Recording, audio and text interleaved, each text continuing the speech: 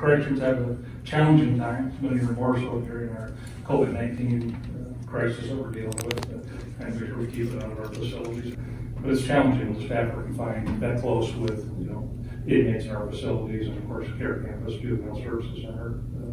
So we appreciate what they do. It's not an easy task, but they do it. And they treat people with respect, which is what we appreciate, and they're professional in how they do their work. So, thank you. Thank you. Whereas May 3rd through May 9th, 2020, we will be celebrated across the United States as National Corrections Week. And whereas the correction profession is one of the most challenging professions one can pursue, it is also one of the most noble.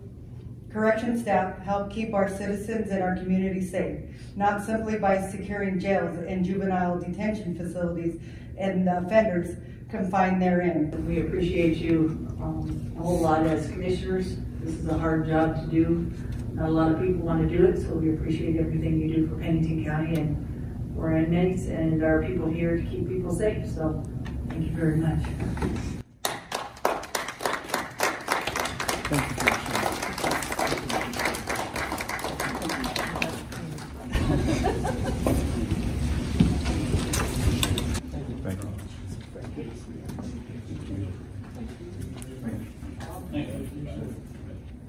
Thank you, sir.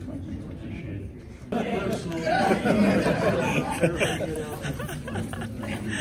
That's so good. Thank you. Thank you.